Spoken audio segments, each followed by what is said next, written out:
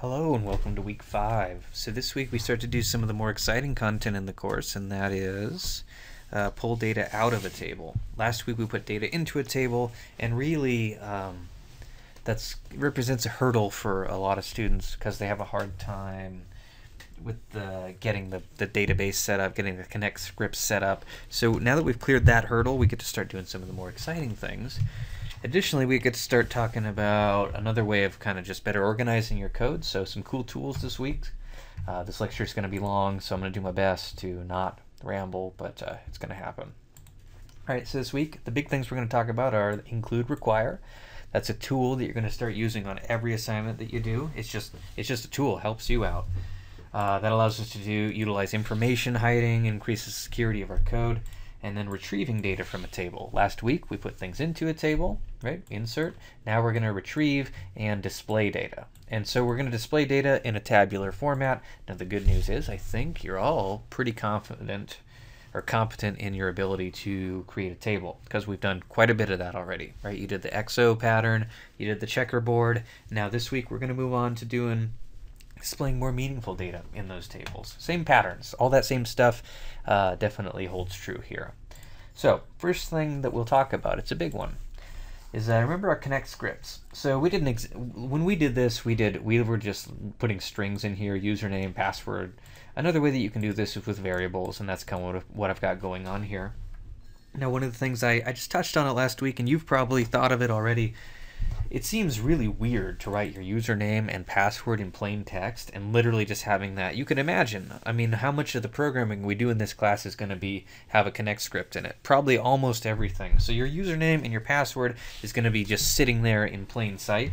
Just to kind of recap what I mean by that, right, like this line. That line is going to be on the top of every page that you ever use to interface with a MySQL database. Or any database for that matter. That should just seem weird. How often do you write your username and password in plain text? Right? You don't.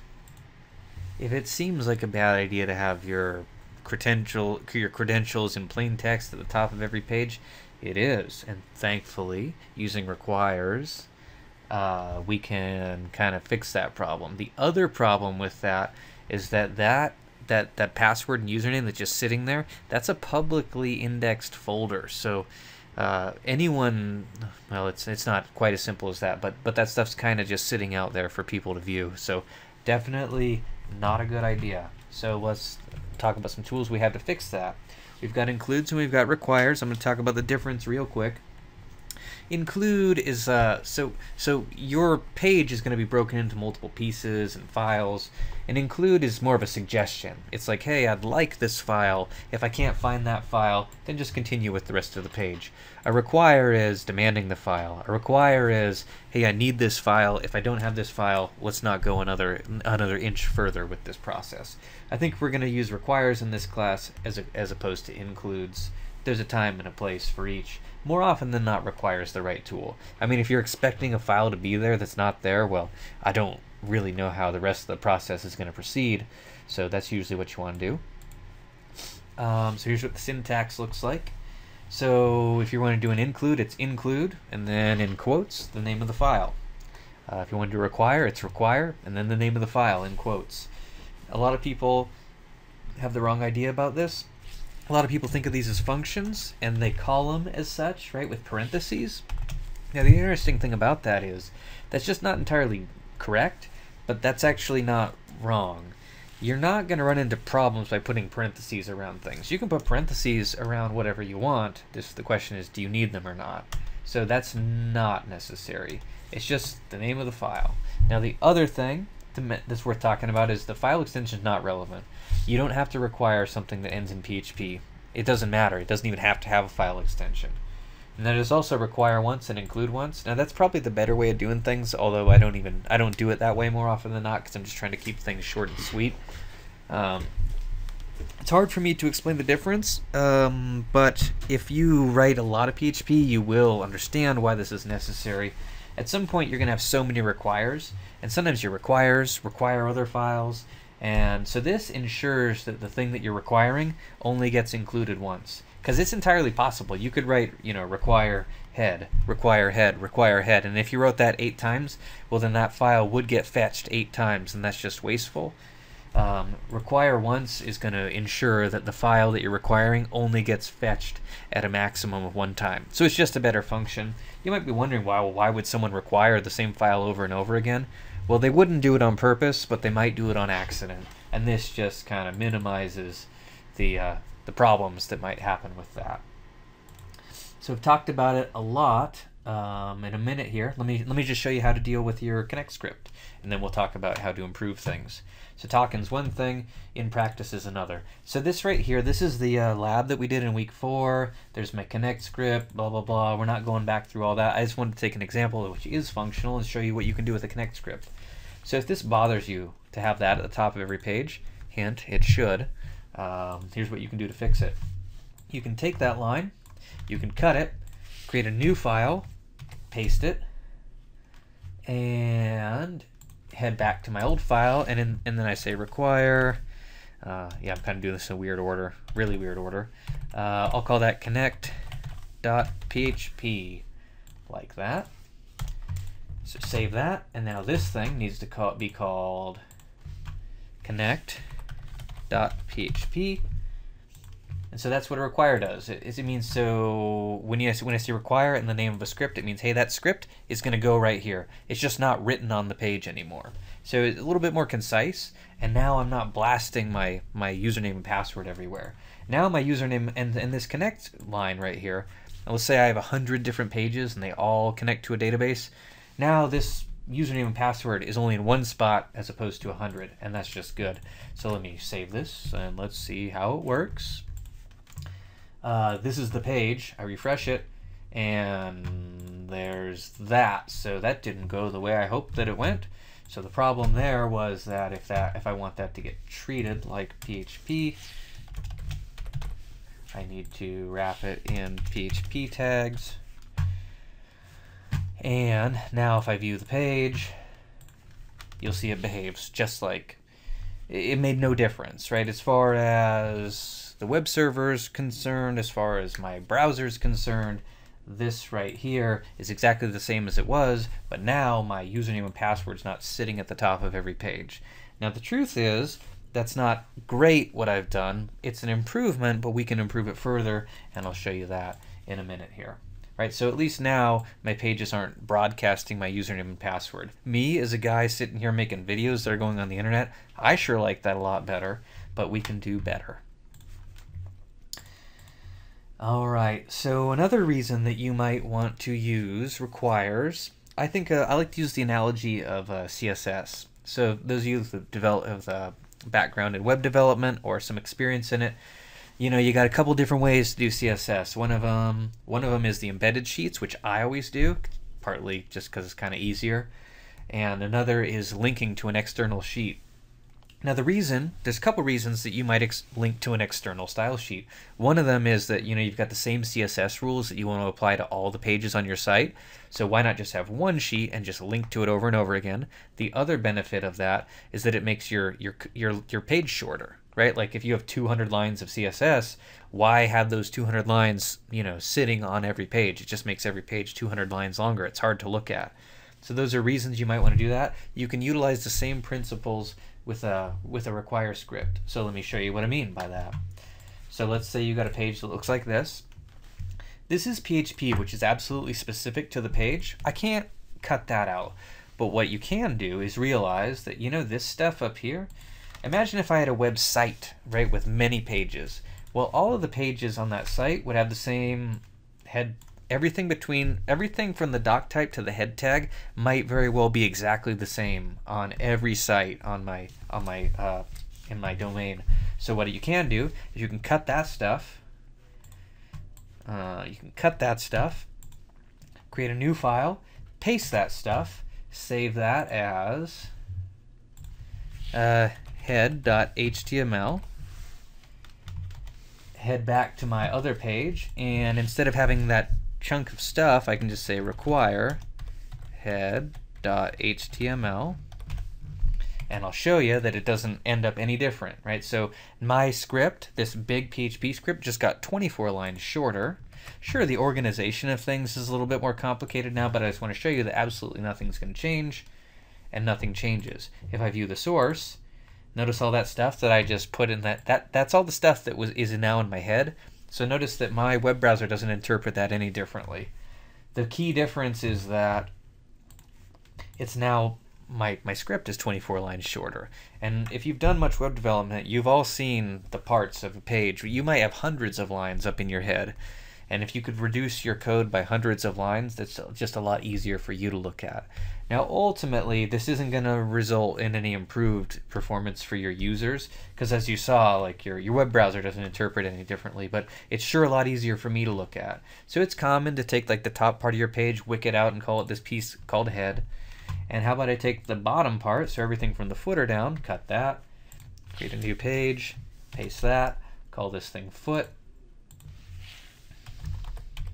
HTML, head back to this page. So if I want to require that, I need to break into PHP, break out of PHP, and just do a simple require foot.html,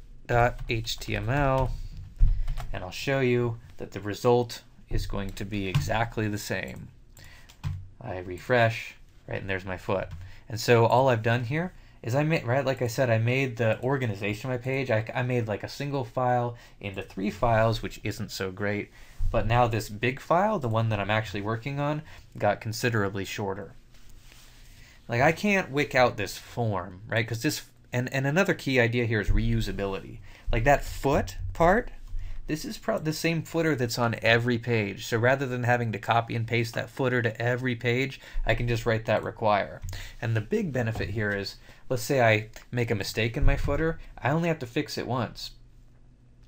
Right, if I want to add something like an exclamation point, I don't know why you'd want to do that. Now, let's say I had like 20 pages on my site. Now I just have to make the change in one place as opposed to making it in 20 places. So it's definitely a good idea in that regard. Not quite done talking about this yet. This is actually my second take on this lecture. This one's a little faster, which is hard to believe. So the last part of the discussion with requires is this. So there's some parts of your website that shouldn't be in the public domain. Let me show you what I mean by that. So here's my XAMPP, right? Flash drive, XAMPP, htdocs, week 4. Let's recap some things. So here's the big XAMPP. So everything which I want to be on the internet, air quotes, is in this htdocs folder, right? Everything in htdocs is publicly accessible, more or less. And so I've been working out of htdocs. I've been working out of this folder called week 4. There's that connect script. What I want to point out is that connect script is in the public domain. Everything inside of htdocs is in the public domain. So not so great to have, you know, sensitive information out there on a public folder of a web server. So the last step of making this even better is securing it. So you really shouldn't have anything sensitive in the public domain. So what you should do is cut that thing, and I'll show you where you should put it. So if you go up 1, you're in htdocs. This is still a public folder. If you go up 1 more, the only public folder is htdocs. So what you should do is create a folder up above the public directory, and sometimes people call it require, sometimes people call it rec, sometimes people call it lib. I'm going to call it lib, which is short for library. This is going to be a directory of files that should not be publicly accessible. So I go into lib, I paste that connect script, and so now I've taken my connect script out of the public domain and I've moved it into a private folder, right, a non-publicly accessible folder. Right, just showing you the whole process. Here's my flash drive, here's XAMPP, here's that lib folder. Notice that lib folder is on the same, it's right above the contents of the htdocs folder. Now if I go into the htdocs folder and I look in week 4, you notice my connect script's not there anymore. So that's just a great idea, right? That's one of the steps you can do to secure your connect script, make your site a little bit more secure. But I'm just going to tell you that there's a little bit more to this than what you're going to like, but it makes sense. So the next little discussion we're going to have is about navigating directories and Linux. All I'm telling you is this: if you write .. that means up 1 folder. .. that would be up 2 folders. So that being said, let me show you some things. This is what I think you're going to have the most trouble with this week. So remember this page that I was just working with a minute ago? And do you remember when I just pulled out... Oh, I didn't pull out the... Oh, all right, let me fight through my errors. So what I should do, okay, I got this connect script. So good, this is going to do what I was hoping it was going to do. If I refresh this, it's going to crash, right? That's what it looks like when the path to your connect file is not valid. So it's basically saying, hey, your require failed. So that's on me. So here's what I need to do. So when you do a require, you need to understand that the require is always relative to the current directory. In other words, when I write just the word require, that means, hey, look in the folder that this file is saved in. You can see it right there for something called connect, right? There is nothing called connect there. So what I have to do now is figure out the path from this folder to the connect folder. So here I am. I like to look at it using that little view. So I need to go up 1 to htdocs, up 2 to xampp, and then down 1 into lib, right? So up 1 is that folder, up another is that folder, and then I need to go down into the lib folder. So that's going to be up 1, up 2, down into lib. That's the path to my connect script. So I think a lot of the hardships that you're going to experience this week are going to be related to just getting connected up to your connect scripts. Now I'm just going to say this, I don't really know how to enforce it. If we were in class, I could make this more clear, but make sure that your remote web host, like the real online host, make sure that you have the same relative folder names and paths, because you don't want to have a different path locally as you do on your web host, right? So if, for me, for example, you see how I'm working, if everything I'm doing is out of a week 4 folder, then make sure that you're working out of a week 4 folder on your web host, because it gets really painful when you've got different paths. Let me save this. Let's see if it works. I'm never shocked if it doesn't work. It's easy to mess up the paths, and I got my path right. And you see that footer's happening. So that is everything we're going to talk about with requires. Well, I just kind of jumped the gun on some things. So right, so I was talking about securing your connect script. The other thing I did was this head and the foot. Remember when I took those out and I created some file called head and I created a file called foot. There are some limitations with what I did. We can improve those things if that's something that we want to do. It helps to shorten up your code a lot. All right, so now the next part of the lecture is related to querying a SQL table. So if you don't have database experience, this might sound like it's going to be scary, but it's not scary. Like I said, it's a suggested prerequisite for this class, but if you don't know the first thing about SQL, it's really not a problem. I'm going to show you, spoon feed you all the SQL that you ever need. SQL can be complicated, but we're not going to make it complicated in this class because it doesn't need to be. So this is what the syntax looks for pulling something out of a table. So keyword select, something is the name of the field that you want to return from, and then the name of the table that you want to search, and then where, this is used to restrict the information. So like where, I don't know, age is greater than 10, or where name equals Ken, something like that. And then there's this kind of weird question I'm posing, what will this return? So if we query a table using PHP, what do we get back? Well, the kind of long story is you get back this weird thing called a resource, and it's kind of a lot like an array. Now, I don't do a lot with arrays in this class, and we use them here and there a little bit. I try and abstract as much as I can, but an array is basically a single variable which stores a bunch of stuff, or nothing. This next slide is going to be intimidating, but I'm going to show you some code for it. Oh, not this one, but the next one. All right, so let's just say that you are new to the select statement, and right, you don't know a lot of SQL. So let's say I've got a table called zoo, got a primary key called ZID, species, name, height, weight. Those are the fields in the table. To show you what that looks like, here's the table. Not that, table, this table. All right, it's called zoo. It's in the cheese ball table, zoo ID, species, name, height, weight. That's what's in it. It's not a huge table. Imagine if you had a table with thousands or millions of rows. Not inconceivable at all. So let's say I wanted to query that table to find the species of every animal. Well, the SQL would look like select species, so the thing I'm looking for, from zoo. Notice there's no restrictions here. It's not like every cheetah or lion or ostrich or something like that. So if there's no restriction, if you just want everything, well then there's no where clause. And sometimes that's the case, usually not. Also notice the caps. So I'm trying to be consistent about this, but I'm not always. So all caps is a keyword. So like from, for example, should be uppercase. Just trying to help you differentiate the SQL from the fields. All right, so return the height of every line. So that's going to be select height, right, the thing you want, name of the table from zoo, where species equals lion. Notice the backticks around the value. That's what a kind of a normal query looks like. Let's say I want to return the species and weight of every animal. So multiple things I want to return. So it's going to be select species, comma weight from zoo, right? No where clause here because it's every animal. And if I just want to return everything, which is actually a lot more common than you might think it is, that's just going to be select star from zoo. So star is a wild card. That means everything. It's actually pretty common to do a select star from something. So only one of these had a where clause. If you're thinking this is complicated, you're probably overthinking it because it's just not, right? So select the thing you want. It can be everything. From is just going to be you need to tell it what table you're querying, and the where is usually pretty straightforward, something like that. I'm always happy to help. If you're having a hard time writing a SQL query, then just send me an email. I'll write it for you. It's not real complicated. Debugging your PHP, that could be complicated, but writing a SQL query is probably not too complicated. Let me show you another tool, just especially if you're new to this. One thing you can do is if you got a table, I just created this table by hand, but if you want to practice your SQL, you can click on that SQL tab and just practice writing some queries. Like let's say I want to find the weight, I don't know, how about everything about every lion? So I'd go, I won't make it case sensitive. Select, star from zoo. I can't make up my mind whether I want to do caps. Where species equals lion. And this is case sensitive, potentially.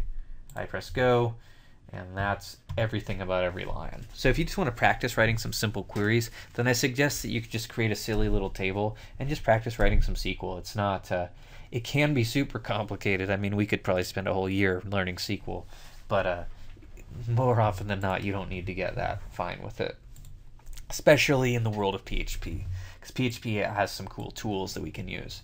All right, so that's SQL. Now this is the scary slide. Now it's scary, but I'm telling you, this is it. I'm seriously, this is week 5, there's 5 more weeks. I can't think of any other tools that you're going to need. This is all of them, right? And I know sometimes I do this, I create these slides which looks kind of scary, but my point is, yeah, this looks kind of scary, but that's it. If you at the point where you can apply everything on this slide, well, then you can do pretty much whatever you want with a SQL result. So this is what our general query looks like. So some variable, call it whatever you want. I usually call it SQL, right? That looks a lot like last week, right? Last week we did inserts, now we're doing selects. You can probably appreciate it if this is new to you, that select is easier than insert. It's just not all the values and such. This is what it looks like when you actually want to process a query. Last week I called my thing DBC. It doesn't matter what you call it. This is literally the same stuff as we did last week. It's just a different SQL query. Now here's the PHP tools. So this function right here, MySQL underscore num underscore rows. So if you call that function, oh, I have no idea what I did. If you call that function on that thing, it will tell you how many rows you got from your search. Because sometimes you do a search and you get 0 rows, maybe you get 1,000,000 rows. If you need to know how many results you got, then that is a good tool for you. You can live your whole life without ever using this function, but sometimes it's a good way, a good tool to help you solve a problem. Now this is the more complicated one, and it looks scary, but this is the good news is we're going to get a ton of practice with this one by the time it's all said and done. So MySQL underscore fetch underscore array. The result, if you call that function on the thing that you get from your query, that will grab the rows from your, so that'll grab the first row from your result. And it's kind of an interesting function because let's say you got 10, let's say your query resulted in 10 rows. If you call this, it'll fetch the first row. If you call it again, it'll fetch the second row. If you call it again, it'll fetch the third row. So it's capable of kind of keeping track where it is with your data set, which is pretty cool. There's also fetch all and fetch ASOC. There will be times when we'll use all of these things, but like when I say there are alternatives, you just switch that. Like array can be switched with all and ASOC depending on what you want to do with it. Now this right here is just kind of a syntax. Notice this is just that same function which I talked about a minute ago. This is the syntax that I'm going to use to fetch a row from the results. So a variable, call it whatever you want to call it. I always call it row. I don't know what else you would want to call it. And I set that equal to a call to that function. Like remember I said this gives you a row at a time. So every time you write that, it'll give you a row, semicolon. And this right here, that's going to be a hard one to kind of make clear, but that's what you use to pick out a field from your results. There's no way for me to really illustrate that without doing it. Now the last thing I want to show you before I actually get into the real examples is this. So these are some output tools in PHP. You're familiar with Echo. Echo is what you use to send output to the browser. Print R is what you use to display the contents of an array. You might be wondering, why the heck would you ever need to do that? Well, I promise you, you can't echo an array. So if you want to display an array, that's a useful function. If you have something that you want to display every possible bit of information about it, then var dumps the thing. So those are both functions. So now let me get into a real example. I'm out of a sling now. I can't type very well, but now I can do some examples for you. So let's get real here. So here is some code. All right. So here I am. Pretty simple script. So I've got a require. Notice it feels nice now that when I want to connect to my database, I don't have to write my username and password, right? For a guy making videos on the internet, I greatly appreciate not having to worry about that now. So here's what some SQL looks like. So select star from zoo where species equals lion. That's literally the same thing that I wrote a minute ago at the console. So that's going to give me every information about the lions in that table. And this right here is the same. This is literally exactly the same line as we wrote last week. So result. So I want to save the result as something called result, and a MySQL query, name of the database connection. There's MySQL or die and spit out the query. Let me show you what this looks like. It's not interesting at all. I don't think it is, at least. All right, so were there any lions in the table? Were there not any lions in the table? Now, hopefully last week you learned that just seeing no error messages at all means it probably is working, but let's try and interpret these results. So I want to figure out how many things were in there. So if I go like echo result, now that's not a string, and you're going to see that. You can't echo it out. Then you don't need to care about that. Oh yeah, this is very misleading. I don't even have localhost up here. So some of my conclusions were false thus far. Alright, so class MySQL result could not be converted to string. Alright, so this is where those like print R comes in. So you can't do an echo on something that's not a string. So I can try and do like a print underscore R. Let's see how that goes. This is going to be weird. I don't even know if I should show this to you. I debated whether I should even bring this up this week.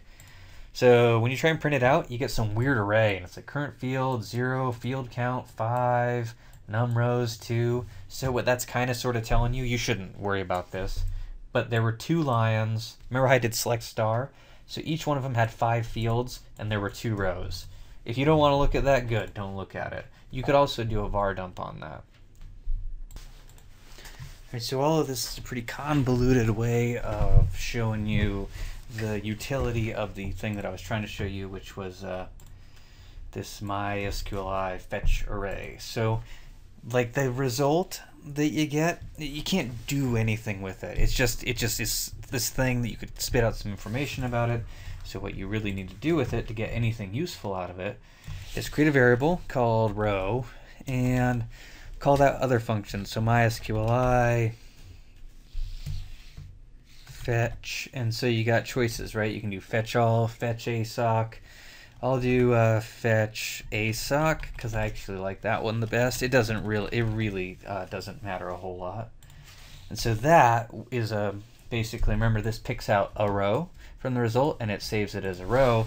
And now row is also an array, so that is something I could try to echo, or you could just trust me that it won't work. And so I'll do print underscore R of the row, and that'll maybe shed some light on what's happening here. So I save that. I refresh. And so you see the ZID is 3, species lion, name Simba, height 120. So that's the first matching row. And I'll show you what that corresponds to in the actual database, right? ZID lion, Simba, 120. And if I do another call to that and print it out, I'll get this lion named Sally. So just for fun, I guess, if I did, this is pretty lazy. But if I did that, so get a row, print it, get a row, print it, I'll show you what that looks like. So it's going to give me the information about both of the lions. I didn't do a line break, so it's pretty hard to look at, but there's Simba and there's Sally. So at this point, maybe it's coming together, and from here forward, it's just going to be a matter of kind of tying it all together. And so I'm going to go through a bigger example, which is going to comprise the rest of the lecture, and I think it's going to help everything to make sense. But let me just kind of spam through a couple slides here real quick. So at this point, I've kind of demonstrated all of these things except MySQL enum rows. All right, so here's the recipe for outputting data from a table. Right, so this is going to look like a stretch, but like I said, I'm gonna do an example with this one. So this looks weird. People always have a hard time digesting it. So while loops, right? We've talked about while loops before. So this little condition right here should throw you for a loop. I mean, because it just doesn't seem like the right kind of thing. Normally, when we've got a while loop, our condition has like an inequality in it, right? An equal, like 2 equal signs, or a less than, or a greater than. This right here is saying, hey, there's a variable called row, and this is literally an assignment statement. So I've got this variable called row, and I'm assigning it the result of whatever MySQL fetch array gives me back, or fetch ASOC, or fetch all, right? They're different things. I'll show you what they are in a second here. So that looks like the kind of thing which might, like, how does that work for a while loop? Well, it's an assignment statement, and how it works is, remember, every time you call this, it grabs a row. If there's a row to fetch, then it'll set this thing to the contents of that row. This will evaluate to true, and it'll do an iteration through the loop. Let's say you have 10 results that got fetched. Well, for the first 10 times, this would evaluate to true, and at the point where this doesn't return any more rows, then this whole thing evaluates to false, and it just bows out of the loop. So this is a really cool technique for displaying the data. So let me show you a couple things before I do that. Minute ago, let me do an echo, a line break, just to make this look less hideous. Let me show you the difference. So that's fetch ASOC. Let me show you the difference, fetch array. Just show you how those things are different. You don't have to care much, but I'll show you. Oops, I did something bad on line 13. Oh, forgot the letter O. Yeah, that's a problem. So I refresh. So fetch ASOC does that, and fetch array does that. So notice that ASOC's a little more concise. So for ASOC, it's like ZID is 3, species is lion, name is Simba, height is 120, weight is 600. For fetch array, it does this kind of weird thing. So it's like 0 is 7, ZID is 7, 1 is lion, species is lion, 2 is Sally, name is Sally. You see how it's redundant, right? It's everything you get from this one, along with this other kind of indexed array. I think the best way to understand that is, let me show you what fetch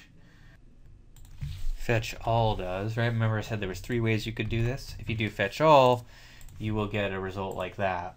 So fetch all just does this. This is what's called an indexed array. Notice the fields are just numeric, kind of arbitrarily. The first one's 0, the second one's 1, right? They just kind of go like that. I don't think you want to use that one, probably, because it's just kind of a little bit harder to work with. So either do fetch array, which is going to give you kind of excessive information, or do fetch ASOC, which is going to give you probably what you want. So fetch ASOC, I think, is probably the best choice for what we're using it for.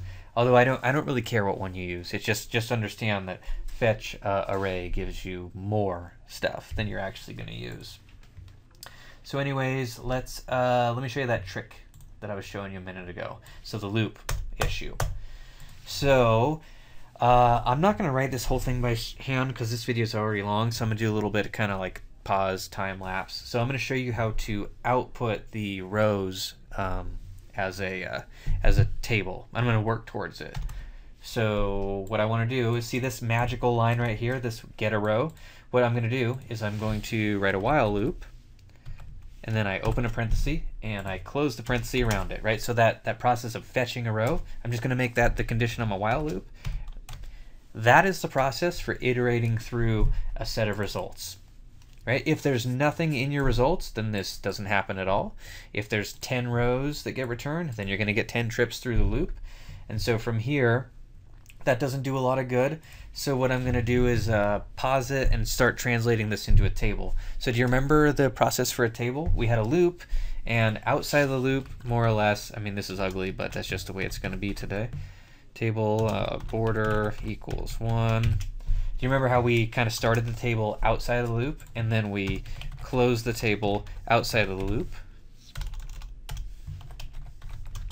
Yeah, still typing problems. Remember that little story? And then we had like the whole nested loop kind of thing going on. Well, this isn't going to be a nested loop. It's, you know, a minute ago I said I was going to do the time-lapse pause thing, but I don't really think I need to. So before and after the loop, we're going to open and close the table tags. Now the first thing that we're going to do when we go into each iteration through the loop is echo out a table row tag. And the last thing we're going to do in each iteration is echo out a closing table row tag. And then the middle part is going to be spitting out the individual contents that we want to spit out. So let's say that we want to display the information about these lions, well, or whatever the heck is part of our search. So let's head back to our table here and make an arbitrary decision about what we want to spit out. I don't think you want to display the ZID. Nobody cares what the ID of the lion is, but maybe they want to know the species and the name, right? Let's just say those are the two things we want to display. So this is going to be kind of a tough part.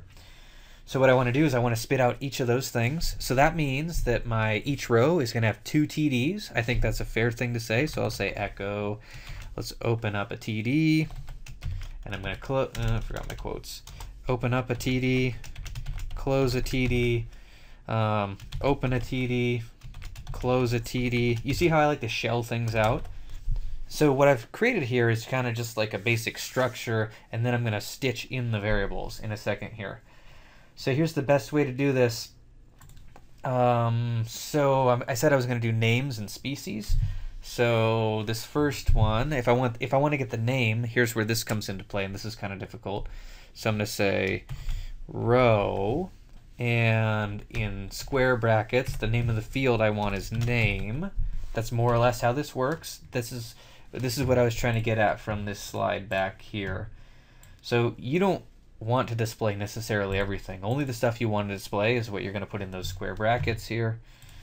And this other part is going to be row, and the thing you want to spit out is, I think it was called species. Now the part that might going to be standing out to you is this is going to be hard to read, so I think a good idea would be to kind of create like a header row. That header row is also going to be outside of the, right, there's only going to be one header row. So I'm just going to do a big old ugly TR instead of TDs up here. It's hard to keep track of these things.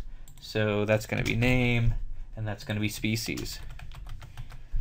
So, right, there's only going to be one set of opening and closing table tags. I did something egregious somewhere. There it is. And so there's the opening and closing table tag. And this is just my header row, right? Because people want labels.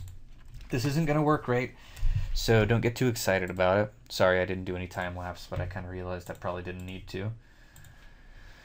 And you get this old classic error. So here's the problem. It's a complicated one to explain. So basically, you know, when I said this is the name of the animal and that's the species of the animal, you're not allowed to, you can't address an array in an echo is more or less what it is. So there's 2 ways you can deal with it. I'm going to show you both approaches. One is just realize that you're going to have to do some concatenation. So you can break the string, concatenate, and head over here, concatenate, and re-get the string going. You see how I had to do that? So you're not allowed to spit out like an array field inside of an echo. And so you can do that and break it up and concatenate it, and I'll show you this is going to work a little bit better. Not good enough. The other approach, which is better, I think, I'm going to get rid of that concatenation, is if you need to index into an array, you can wrap it in curly braces. That does the same thing. So if you just take that array operation and wrap it in curly braces, that's a lot easier than concatenating. So I save that, I refresh, and now I get a hideous looking ridiculous table, but it kind of sort of worked. I'm not exactly sure what I did wrong, but I'll figure it out in a minute here. That's just not valid. It kind of looks like I have 3 TDs in the heading column and only 2 TDs down on the table. What did I do? Oh, you see what I did is I didn't close that TD tag appropriately. So I had open, close, and I think we're going to be in a lot better shape now. If I refresh, now I have a table. So Simba's a lion, Sally's a lion. So that's the process of spitting out your results into a table. You have created dynamic tables before, and I hope you appreciate that when you did like the whole nested loop thing, the checkerboard thing, that was actually a lot more difficult of a table structure than what this is right here. So just recapping, right? It was clunky when I had to put it together for you, especially when I'm trying to do it in the shortest amount of time possible. But basically the recipe is outside of your loop, open your table, outside of your loop, close your table, and then before you get into the loop, just spit out the headings. Now, just let me go back to this, see if there's some points I missed. I'm sure there are, right? So here's that deal. Right, so we've used repetition structures in the past to create tables, so it's kind of just that same thing. Now, the last thing we'll talk about is search results, and that's the part I'm going to have to kind of just write, and then we'll come back to it and I'll explain it. And also, what if the search comes up empty? So I'm going to pause this, and I'm going to add a little bit to my example, and then we'll talk about kind of the closing example for the week. All right, so all I did, I'm just going to do this kind of one step at a time. I created a simple form on the page, right? Its action is this page. Method is get. It's just got a field where you can search for animal. Like, so you can type in lion and it'll display all the lions. You can type in monkey and it'll display all the monkeys. If you type in turtle, I don't think there are any turtles, so I don't know what it'll do. We'll talk about that in a minute. So that's the thing I added first. So the next step is I need to get the information from the search. So I'll do that. All right, so all I added is I went in here and I put a little if block, so an is set. So I said if someone submitted some information about an animal, then get that animal. Now the other part, which I understand because I've been down this road before, is, you know, this whole like query and drawing the table. Well, that should only happen if someone searched for something. So it's probably a reasonable-ish idea to cut that and stuff it inside of this if block. Tabbing it out just to make it look better, right? Because it doesn't make sense to carry out a search or display the results if no one searched at all. And so the change I need to make is, you know, instead of searching for lions every time, I need to search for the animal value. Not the animal. That actually sounds okay, but it's not right. And that's the only change I had to make. So I had this static search, which was just do lions every time. So all I did is put a simple little form on there, and I got the results from the form. And instead of just doing the static search, now I searched for whatever the heck they entered, and I spit out the table here. So let's show you what that looks like. So I refresh. Of course, line 5. Oh, I forgot to close my square bracket. Hard to close your square braces. I make mistakes on my is set line all the time. All right, so there's no table. If I put in the word lion, right, there's no table because the table comes from this is set, which I wasn't passing. But now that you actually search for an animal, you get the table. The kind of interesting part is, what if you do you search for one of those? Well, you get this weird table, right, when that probably shouldn't really happen. So that's the last point I had in the PowerPoint. What if there's no results? So what if there's no results? So what can we do about that? So basically this table shouldn't get drawn unless this thing returns more than one row. So what you could do is something like this. You could say if MySQL num rows is greater than 0, then do this. Tabbing it out. Otherwise, say echo no matching rows. Something like that. Killing my white space because it's just getting all spread out. Now if I save this, head back to my page, right? I searched for whatever the heck I searched for. All right, I messed up on line 12. Oh, oops, you can't just write that. It's a function and you need to pass it the result. Result. And now that should do what I hope it does. no matching rows. And if I put in a lion, I get lions. If I put in a giraffe, hoping I spelled it right, I get Tony the giraffe. And I put in a Ken, and I get no matching rows. This is a good example of where you definitely would want your like processing to be on the same page as your form, because you might want to keep querying.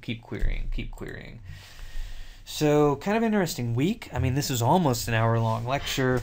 There's some really cool stuff that happens this week, and it's probably not the easiest. I don't know. For me, I worry that I'm going to have a hard time conveying to you how little new information we learned this week, but this is a week where we really start tying things together, so it might seem kind of intimidating, but really we only learned a handful of new tricks. We learned requires, and requires aren't really a game changer, right? It's just changing the structure of our code. It's really just literally just a tool to make what you're doing more secure, making your pages easier to manage. Sure, there might be some hiccups and some growing pains as you start implementing those in your code, but ultimately they're not meant to make your life more difficult. And we learned a new query, and we learned some tools for processing those queries. But more than anything, this is just finally getting a chance to start doing some useful output with the information that we've learned. So it's pretty exciting in the big picture. If you have any issues, I'm trying to recommend that you come in on a Friday. I could probably help you troubleshoot your code pretty quickly, or help you to go through some new examples if that's what you want. Do remember, this is the first time I've ever taught this class online, so translating all of everything we do into these YouTube videos, I mean, I try and do the best I can, but I worry every week that I'm not getting enough examples, or that I'm not having a thorough enough discussion about the content. So if there's things where I'm coming up short, right, those Friday sessions are completely meant to fill those gaps. I find it hard to believe that I'm actually, covering everything thoroughly. I'm trying, but if there's some extra help that you need, or even just some feedback for me, then let me know. I just say that because I just talked for 45 minutes, and I hope I did a pretty good job of covering everything, but I'm not sure, so feedback is appreciated. So hopefully this helps, and hopefully you can kind of see it coming together. We're getting to the pretty exciting parts of the course. So thanks for watching.